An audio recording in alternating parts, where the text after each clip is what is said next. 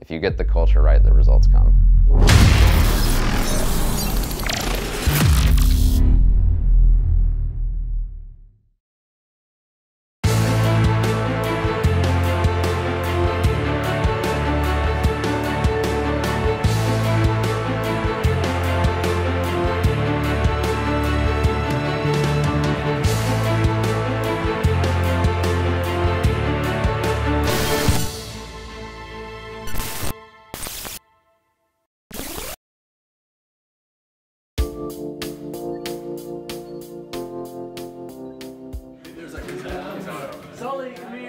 Understand the connection between your performance and your priorities. If you're not playing as much as you think you're playing, you should be. If you don't feel the love, if you will, from me or from our staff, there's a reason behind everything we do. But I want to tell you that you're ultimately accountable for that. I'm going to say it's going to be the hardest thing I've ever done, but then I'm also going to say that it's going to be even harder than what I just said. I have no grasp. I know I have no grasp as to how hard it's going to be. And honestly, it's as hard as I want to make it. I can make it the hardest year of my life, and I plan on doing that. That's what I'm most proud of with our guys is just seeing them kind of take initiative on and off the soccer field, because they want to be the best soccer players they can be, the best team, but also just the best people. Come on, Henry. It's a learning process. Every time you get it wrong, you figure out a path for the right answer. Ethan.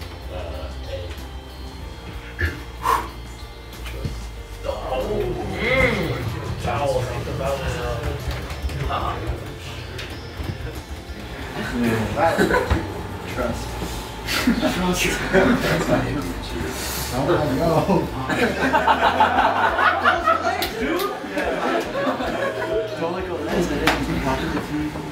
little bit tougher than the rubber band. Still flexible. During preseason, we did an activity every other day, related to selflessness or motivation or team building or discipline, something along those lines. All right, Nick Sikowski, you're Waukesha and Kettle Marine. Makes the kids cry. More relationship with the guys. Mean no offense, take no offense. Now there wasn't any in these two scenes, but I can find some later, where there is an interaction that is really demanding and really powerful, and would be, if you are not understanding that it's meant out of love and making you better, then you would totally just stop and fold over instead of rise up. The only way it's a failure on Monday is if you decide to not progress from that, right? So to me, that's why failure is not existent. Because, if I fail today, okay, I'm gonna learn something from that failure and I'm gonna try again on Tuesday. In preseason, each guy wrote an obituary of how he wanted to be remembered as a person, as an Augsburg soccer player, if he died right at the end of the season. And we laminated those and pasted them in each guy's lockers, and they then were staring at them every single day when they came in here to change clothes or to hang out or get ready for practice or whatever. So they're constantly thinking, is what I'm doing today leading me towards that?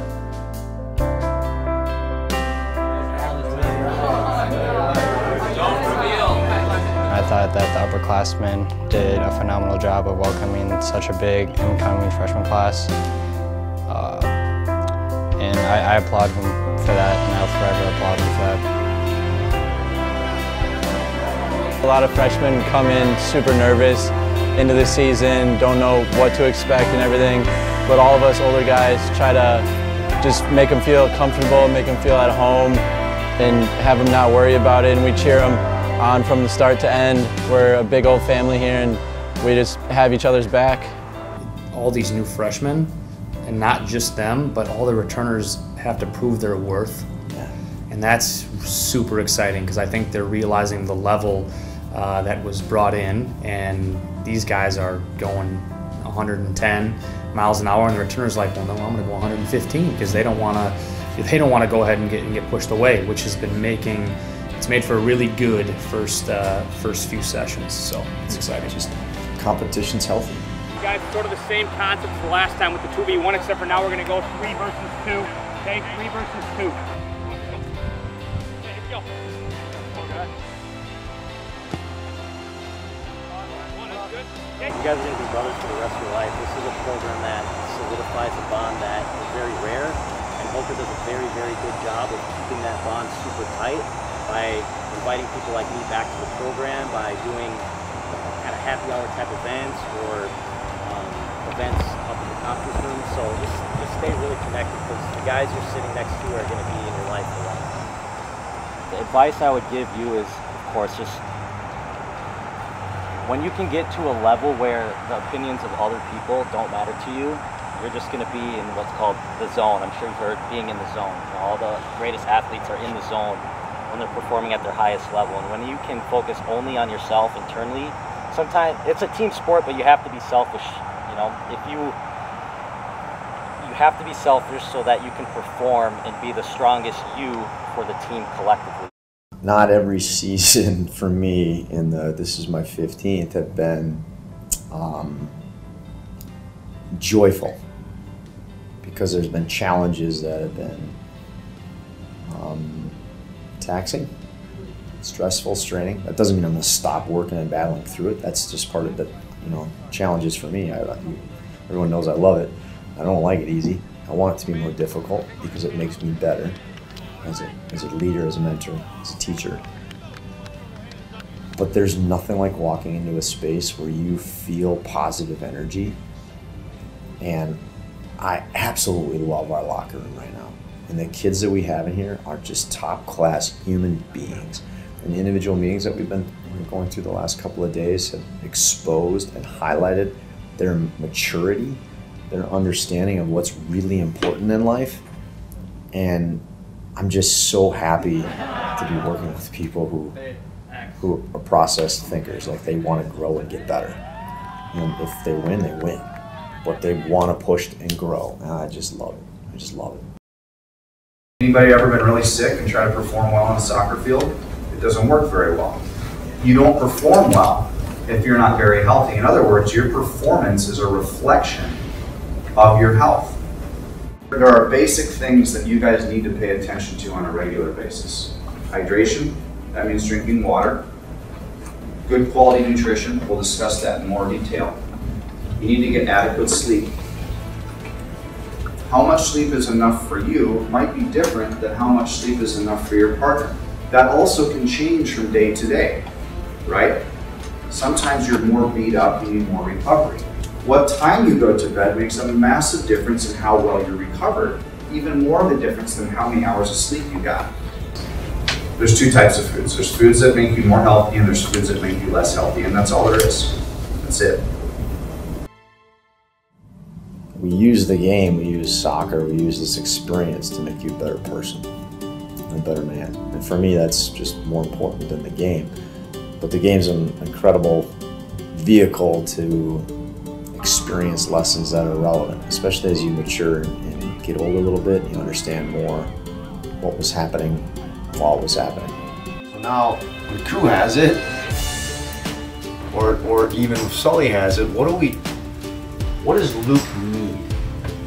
A partner, why? I say this, I'm like, Luke, you're the wingman at a bar. Okay? This was my analogy to the coaching staff last night. Luke's the guy that goes to the bar, he goes with a couple buddies, he's the wingman, kind of working it all out, but he's not going to win the job by himself. He's a friend. He's a great friend. That's awesome. Those characteristics are important. Creating a sense of love in the locker room, and that'll translate to the field. It's already happening with the guys. You can see it. Like the freshmen, you know, some of them are nervous, anxious, whatever, but they're fitting in well with the guys. Like, everybody's got each other's backs. It's awesome, and I think that'll translate to the field. And you know, making a MIAC tournament run or NCAA tournament run would be awesome. You know, I think we would all love that. But those are results, and results are results for a reason. You know, they're at the top of the pyramid of the hierarchy of needs. You gotta establish the lower levels of the pyramid first. There's definitely a large positive vibe going through the locker room. Not to say that's been absent in the past, however, just coming in after day one and meeting the group, there's been a lot of positivity, a lot of relationship building, and that's something that can't be fully coached, but it can be something that can be cultivated, and that's ultimately what this program is about. I'm looking. All right, I'll take G. I'll take G. I'll give it a solid like 5 out of 10. I got G. All right. Simon! Aiden. Tio.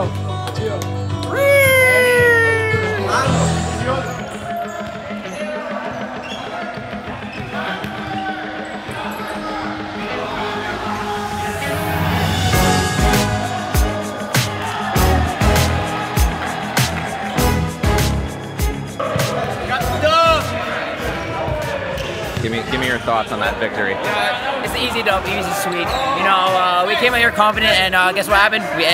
Confidence happened, and came out and win on the next game. Tell me about that loss, how you're going to bounce back. We're going to bounce back. We got to keep the ball and not let it hit the floor, for one.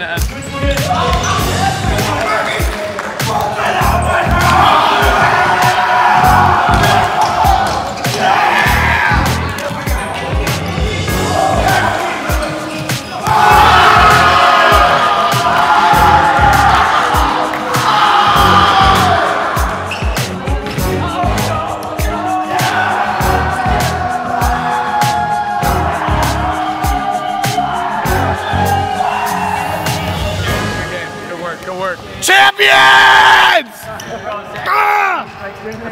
He doesn't even know.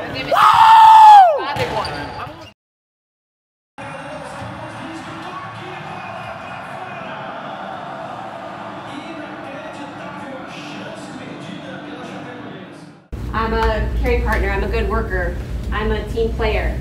And so anytime someone says something to you that kind of rubs against that, you say you're a team player, but you just skip the morning lift. You might immediately just go, you're already in the box, right? Because you don't even realize that I was here this morning. So sometimes you can have, you can find yourself in the box without having a unique instance of self-betrayal. I would say the characteristics of this team that are different is everyone wants to be here, everyone's committed, everyone wants to just play soccer and have fun and like work hard in this program. And now you got to continue to support each other, right? Positive words of encouragement all the way through this thing. Push each other for more, cover for each other. Everything you have, 3 points. Let's go. Let's go. Auggies on 3. 1, 2, 3. Auggie! The program is just, it's more than soccer. I mean, our mantra for you, for soccer for life, it's really put to the test here. It's the Hulk really looks to develop you as a person. So that's the you part, looks to develop you as a soccer player. That's obviously the soccer part. And he sets you up for life after that, whether it's with making you a better student, making you a better athlete, just overall a better person. And I think that's just how I take my leadership role, is that I can be relatable to the players in that way too. I can help them out, I can be a catalyst for things like that. And I really try to be a person that you can talk to, you can be trustworthy with. I just want to be that guy for the guys in the locker room, because I know some of us don't really like Holker some days, and I hope I can be a guy that's pretty consistent, pretty constant, and pretty content with most players in the team. To play for this program is a way to learn all about yourself, whether that's how you perform best, what's going to make you break. You're challenged every single day, and this program just puts you through the ringer and it really shows you your true colors. Being a senior here, I had a very difficult role that I had to accept for the last 4 years. So going into it now, as my last year, it really is important that everybody understands their role, because everybody's role is different, actually. And you know, when everybody works together like that and they all know their role, it's incredibly important for the whole program to be successful. This year, I think it's one big collective group, and that's going to be super positive for us. Whoa! I like the game, but it's so cold. $4. Come on! Let's go! Yeah! No, bro. I first met this kid, so I want him talking Spanish, and I'm like, huh?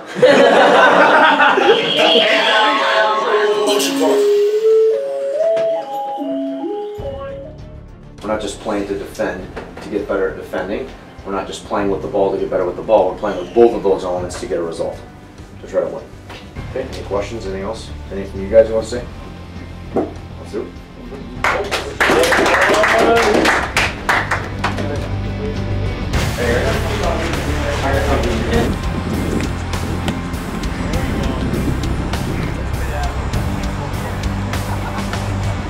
I had a friend whose coach was Tim Bunnell, and he got us into Bangu, and that kind of like opened up the door to soccer for me.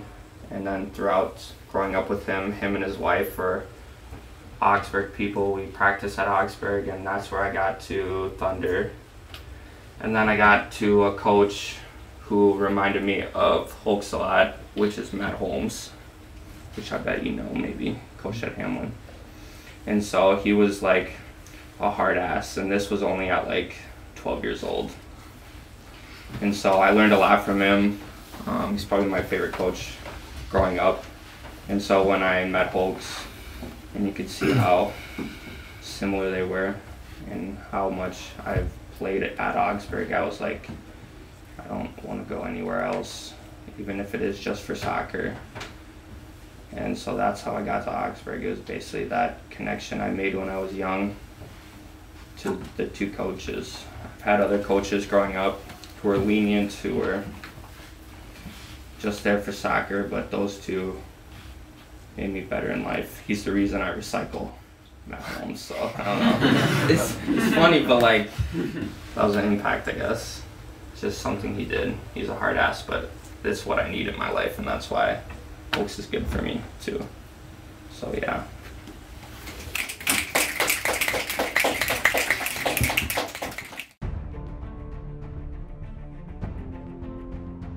We had strong leadership. I mean, that was really the key. I think that's been, in all of the years that I've been here, the teams that have had the most success on the field, it's a direct relationship to the type of leadership we deal with and see on a daily basis in the locker room and everywhere we are. And we were incredibly fortunate to have Daniel Hedstrom leading the line this year. He just exceeded all expectations in that arena, and there was no doubt we were going to be successful because he just wasn't going to allow for anything else. And when you have that kind of leadership in the locker room and on the field, your team's going to be just fine. A couple times where I was up and down, but I knew that every single time I stepped in the locker room, someone was going to be there to support me. And there were conversations that I had with guys off the field that said, hey, I'm a little mentally tired today, I had a long day, or physically tired after this game. And I just made sure that I told other guys, hey, let's pick this guy up today. Let's make sure he's feeling a part of the team. And I think everyone else just started doing that by themselves, and it was super fun to see that by the end of the year.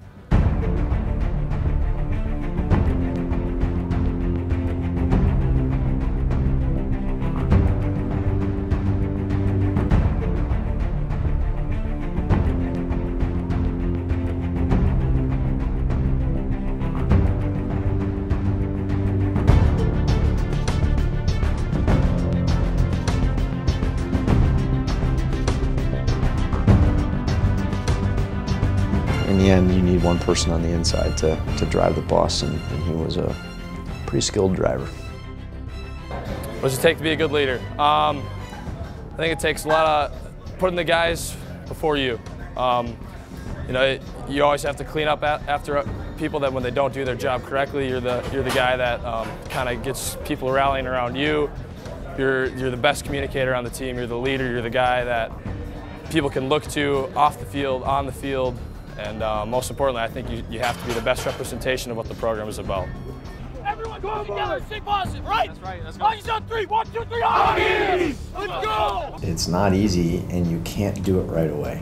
I think that's the greatest thing to understand, is that a lot of the players that we've had here who have transferred from Division I institutions assume that they're going to be at a level above the group that they arrived to join.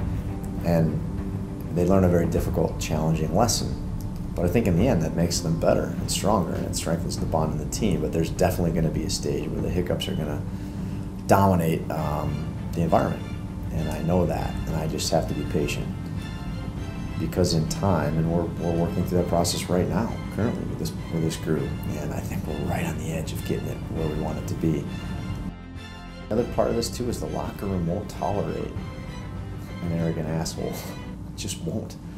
And I think that's great. And now we're at a point where I'm really, really happy with the people that we have in our space and the people that we work with. And I think that because we have good people, it's hard for somebody to come in and say, I'm a little bit better.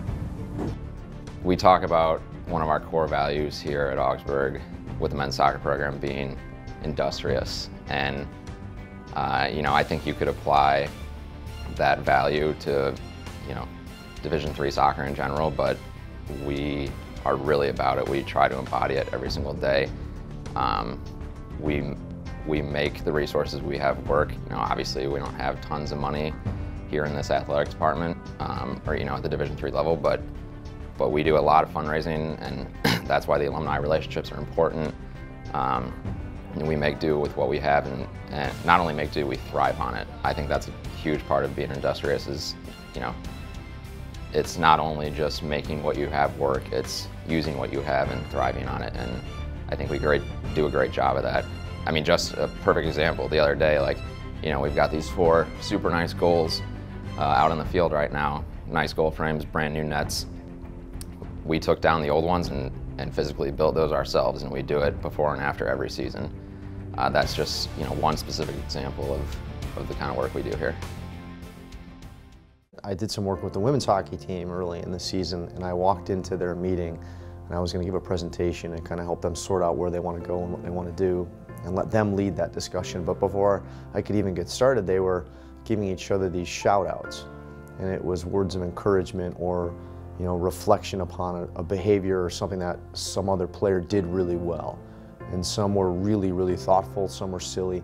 But either way, you could see that there was a sense of vulnerability from the person who was saying it and real honor from the person who was receiving the compliment. And I thought that was probably a better version of what we do, but maybe we're not yet ready to be that vulnerable. So on our side, we would write Post-it notes. So if somebody had a good performance, and I would lead that and model that and write a note, a personal note, like, hey, this is something that I thought you did just incredible today, I want to recognize it, put the Post-it note on the wall.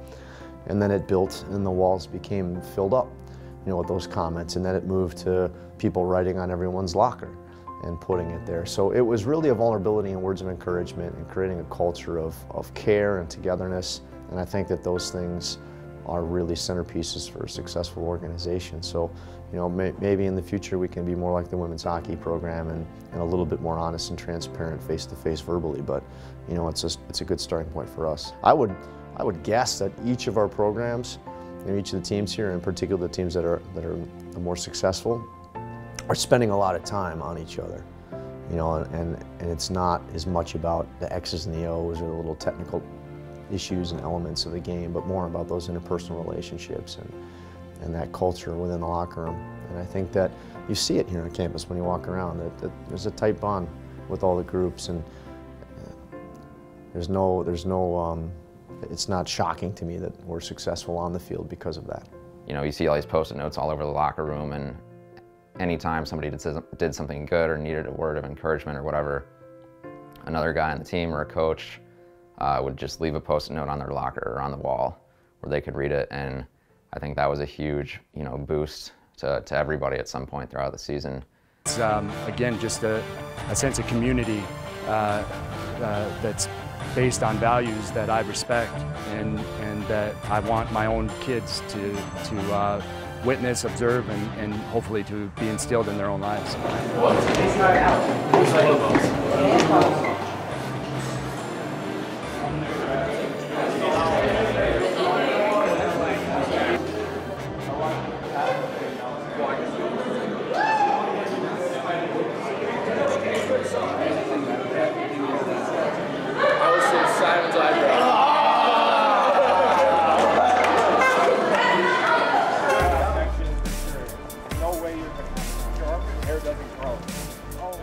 He's been outstanding. He's been extremely hardworking.